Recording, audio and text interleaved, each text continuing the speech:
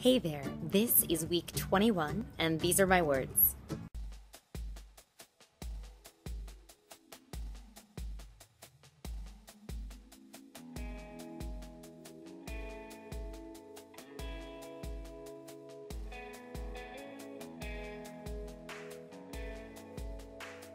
I have been thinking a lot about walking and the stress relief that walking can give you.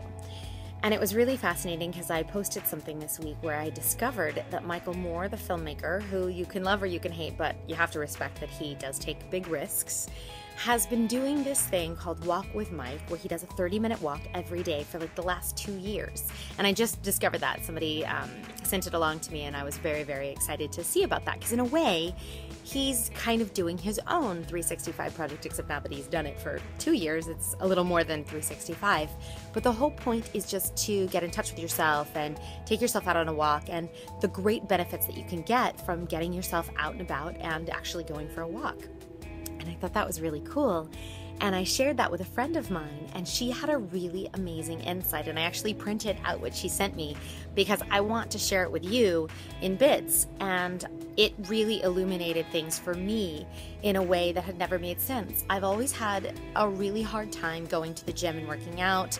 I get fatigued really easily if I do any hard cardio. I have to do things like yoga or go for a walk in order to get exercise, because if I run, I feel like death, and then I have to go take a long nap, and I can't get out of bed, and I just don't feel good. And her note made everything make so much sense. And what she said is that when you do cardio, it can increase your levels of cortisol. Now, cortisol is the stress hormone in your body, which is partly responsible for you feeling like you're going into fight or flight. It engages your sympathetic nervous system. But when you go for a walk, it engages your parasympathetic nervous system by actually burning off levels of cortisol. It burns it, I'm going to check her notes, it burns it at a slow and steady rate, which is what engages the parasympathetic nervous system. And it is responsible for slowing down that stress release or that stress response, and actually giving you a release from having the cortisol levels in your system. And she said that people that are under high stress naturally, or are naturally depressive, or their chemistry, their natural body chemistry is off a little bit, have these peaking cortisol levels, which is why if they do engage in really high levels of exercise, they have a hard time processing it. It can make them not feel good.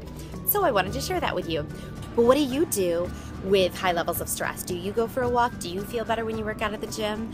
What have you noticed can physically make you feel better? Because I'm definitely a walking girl.